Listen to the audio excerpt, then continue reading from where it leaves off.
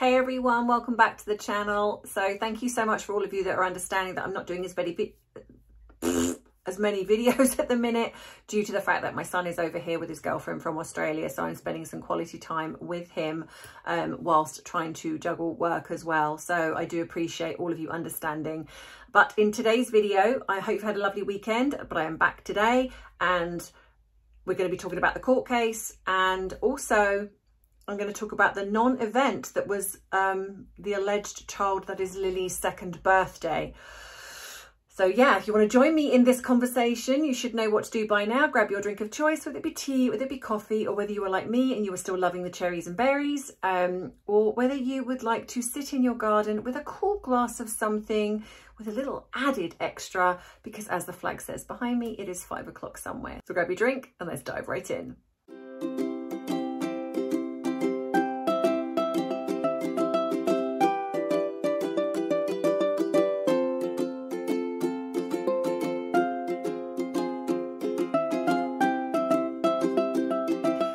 So before I start, I'm just going to say that please excuse me, I'm feeling a little bit out of sorts at the minute. For some reason, don't know why, but the menopause, and I know people say, oh, stop going on about the menopause, but well, it's a fact of life and it is what I'm going through right now.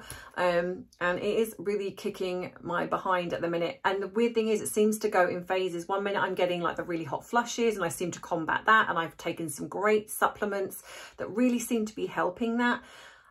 And then the brain fog has just massively taken over. I'm really struggling with the brain fog, and I'm taking the things that I know that I can take. Magnesium is one of them, and so many things. But it's so bad. And then trying to run my job and do this at the same time, it's a lot. And yeah, so please excuse me if I just forget things, go off on a tangent. It's happening. So the court case, well, before I get to the court case, let's talk about the non-event that was the alleged child that is Lily's second birthday. Again, what frustrates me with the media, and that's funny that because we've got Harry that's going after the media and the hacking and everything else, but it's funny how he doesn't mind. They don't seem to mind when the media attack their family. Like, he's not jumping in defense of, you know, oh, my family have gone through so much with the hacking. It's all about him. And again, what's come out is that the royal family have snubbed Lily's second birthday. That's what I've seen, you know, and I've looked at the footage because when I Googled kind of like Lily's second birthday, is there anything that's come out?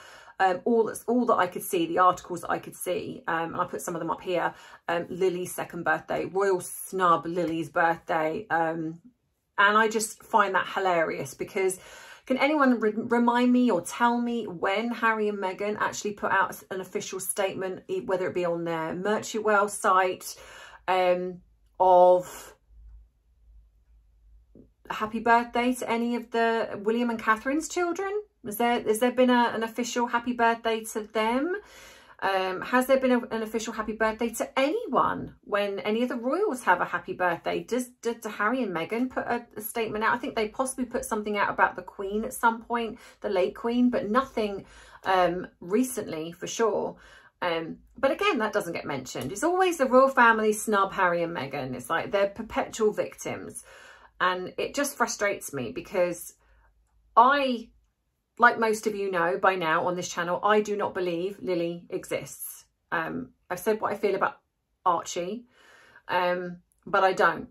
And from what I have seen, what I've been sent, what I've been told is that Lily was going to be an adoption.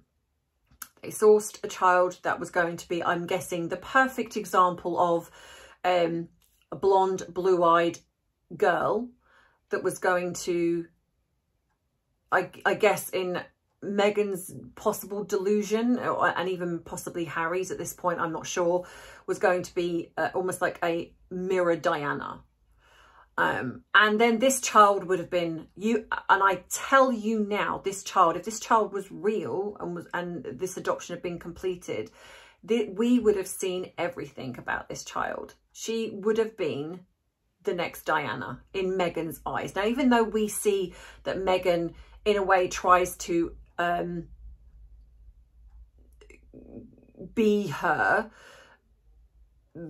she would have also used her child in this way as well, because this is what narcissists do.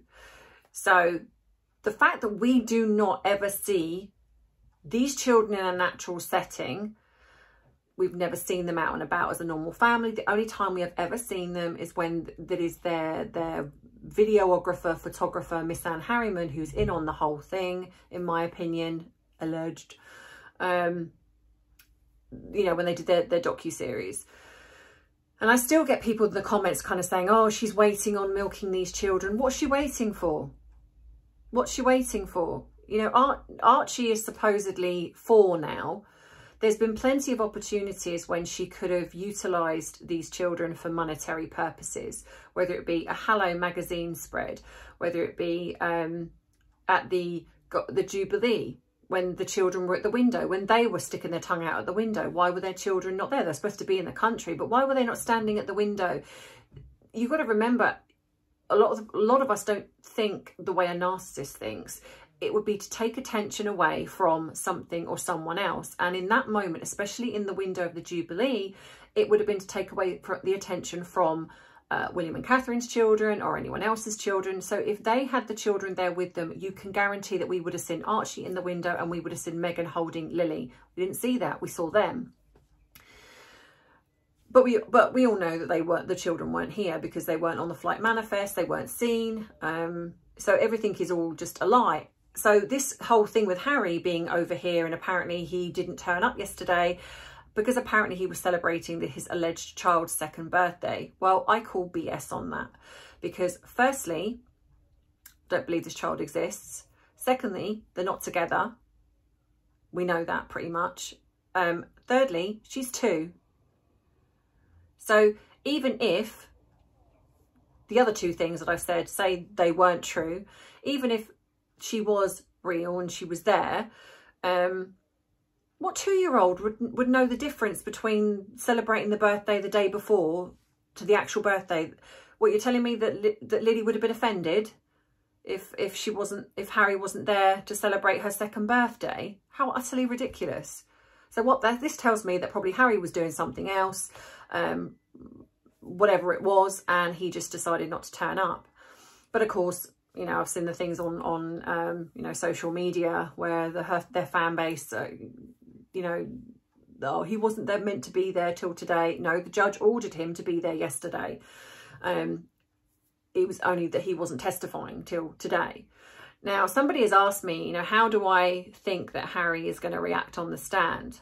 Harry, like Meghan, would not do very well being interrogated.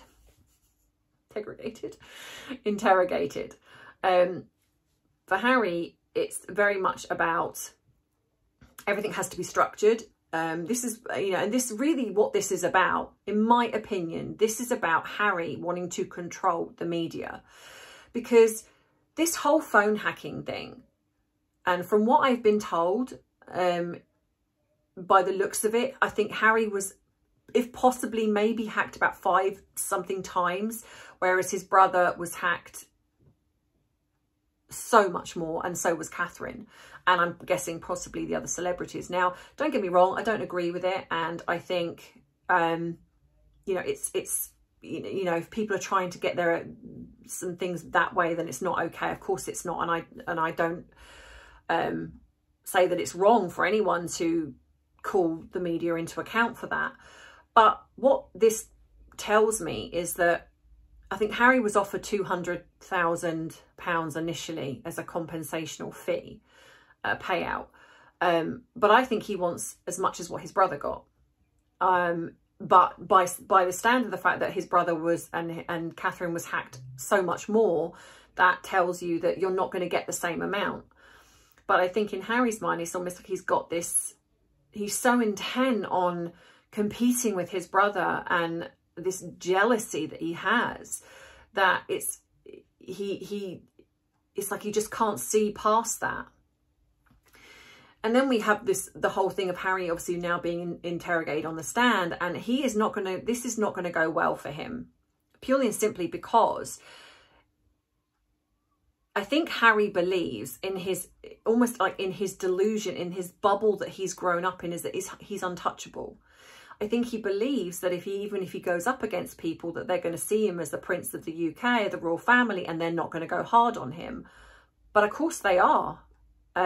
And the lawyer solicitor that is attached to going after Harry in trying to get him to prove it. And of course, all that Harry's coming back with so far is, well, why don't you get the journalists to come and take the stand? At the moment, the journalists are being protective, which is upsetting Harry. But what's also interesting is that, well, how comes it's okay for Meghan's friends to be protected when they were being called out on something? How comes they weren't brought to testify? But that was okay. That was acceptable. Now it's about Harry and these journalists. It's kind of like, well, no, they should be, you know, be interrogated when he's being asked to prove, you know, like a lot of the things that are coming out. It's like, well, this was already in the public domain. This wasn't about hacking. And Harry's just this perpetual victim.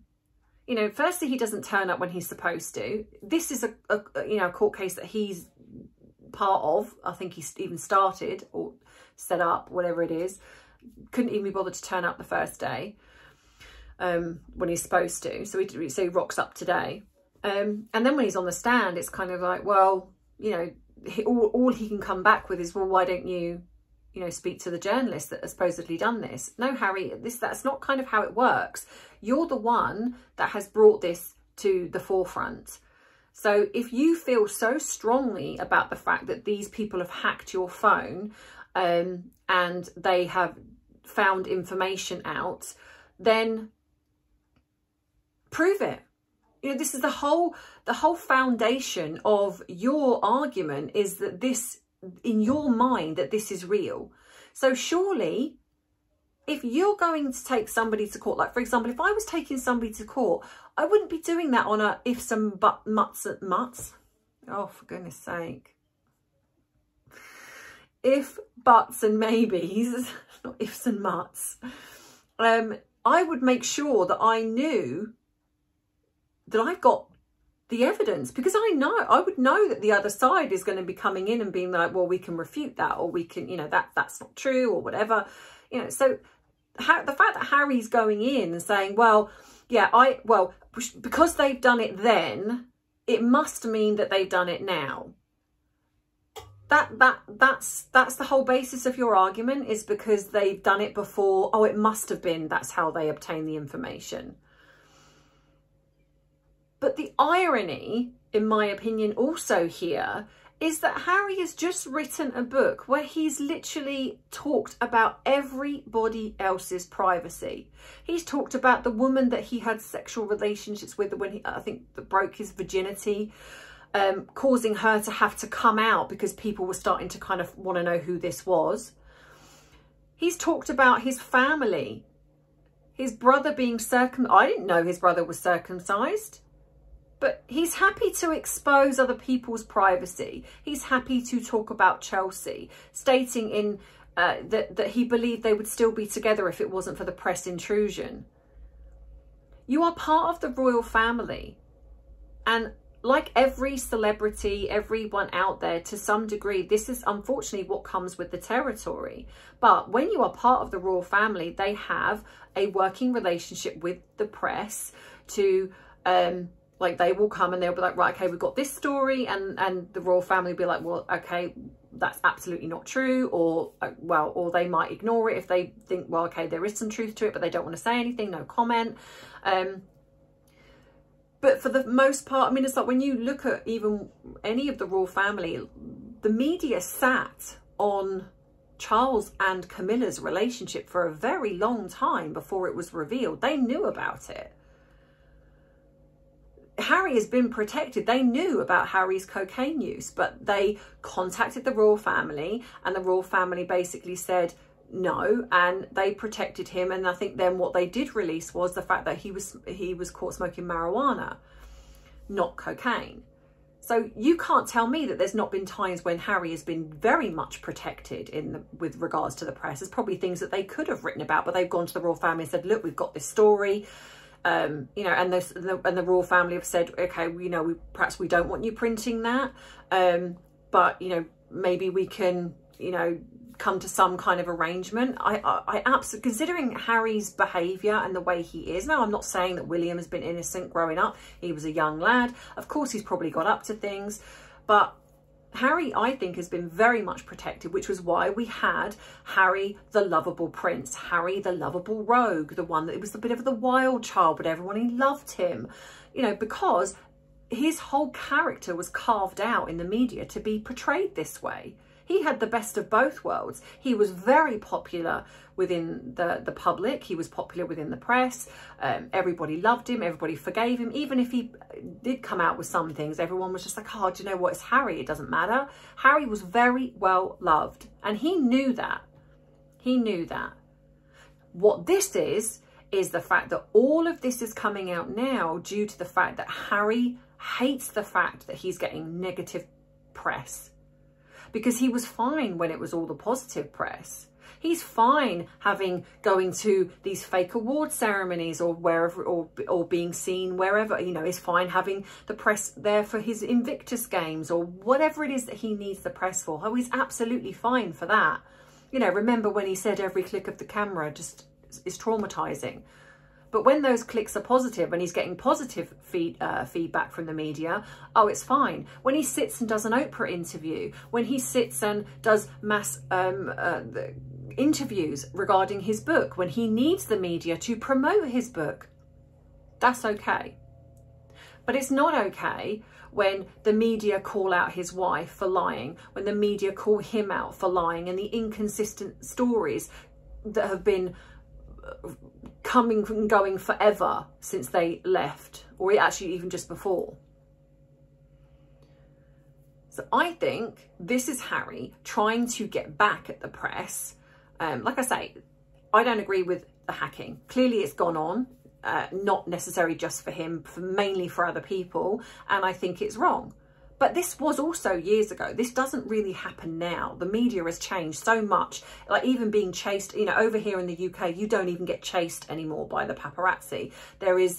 A lot has changed since Princess Diana passed away, due to a lot to do with that. And again, Harry brings in his mother, again, in everything. I have to be the victim. So if it's not going my way, I'm going to bring in my mother. He doesn't care. In my opinion, he doesn't actually care about being hacked. I think he just cares about what was said. And I also think he cares about the fact that everything now is negative about him. He is not popular anymore. No one particularly really likes him, and he hates it. He absolutely hates it. And that's why he will not do well to be cross-examined, because he's lied. And people who lie generally don't do well when they've been cross-examined. And that's why he will come back with, which I'd imagine his solicitors have said, right, well, if you're getting a question that you don't particularly like, come back with this. And this is why that's coming out a lot. You know, he is, in my opinion, a very, very immature man. I'm not saying that he hasn't gone through something. In fact, you know what? I'm even tired of saying that, because it's not just him. There are so many people that have gone through trauma, even people in the public eye. And the other one is also his brother lost his mother too, but you don't see his brother using his mother's death for everything to cry about being a victim. I think, in all fairness, he doesn't want the media intrusion of finding the truth about the things that they've got going on behind the scenes. I don't think they want anything to come out regarding these children. I don't think they want anything to come out regarding the truth about their relationship. I just don't think that's why they want to control the media. He tries to do it here. I think he'll try to do it in the States. And I mean, that won't go down well. But I just think this is Harry just wanting to control the media. You know, he's lied so many times. I'm surprised he actually can remember any of them. But we will see. I mean, whether or not the judge deems that he is. I personally, I feel that if the judge believes that, and I hope this is not going to be another Meghan's situation where they didn't even pull her up on anything when she lied and in court. But you can't have it both ways. You can't have someone where you take your father and literally take your father to court over a letter and want your 5 friends kept secret. But then when these journalists are kept secret, you complain about it. It's the same type of thing. You know, you can't, in my opinion, take somebody to court but then have no evidence to back that up, and it just becomes a well if you did it then you must have done it now. No, one doesn't negate the other. You know, at the end of the day, even if they did do it then, doesn't mean to say they've done it now, or when Harry says they have. You know, if they can come back with a reasonable well, this was already in the public domain. You know, it's like when we get attacked, you know, like for the things that sometimes we say on our channel, it's like we're only repeating what we've seen in the public domain or the research that we've done. It's not that we've just conjured something up. Well, I mean, I don't. I mean, some might, but I don't, and some others don't. You know, we're just repeating it, but in a more, like, I give a more psychology aspect to it. But with Harry, it's just need to be a perpetual victim. You know, it's like, you're nearly 40 years old, Harry, and all you do is sue everybody, which is kind of all he's done. And I would say this is probably more about the money. I think he sees that William got a huge amount of money and he probably wants the same. But it's not the same. You know, you can't put that, you know, it's like, it's like suing somebody for say if there's like 2 of you that have gone into something and you've had an injury, and your injury is, say, you broke your finger, and then the other person, you know, has lost a limb. It's like the payout is going to be more, you know. So in the context of that, if Harry does get anything, I mean, he was offered 200,000 and he turned it down. So that tells you it's about the money.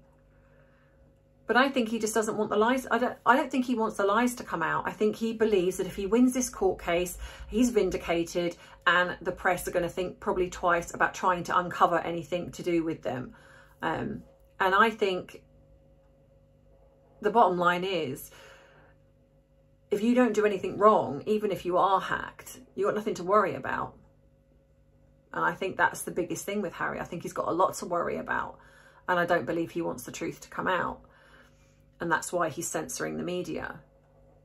I have never known anybody to behave in the way that he's behaving, where he courts the media when he wants it and then complains when it doesn't go the way he wants it.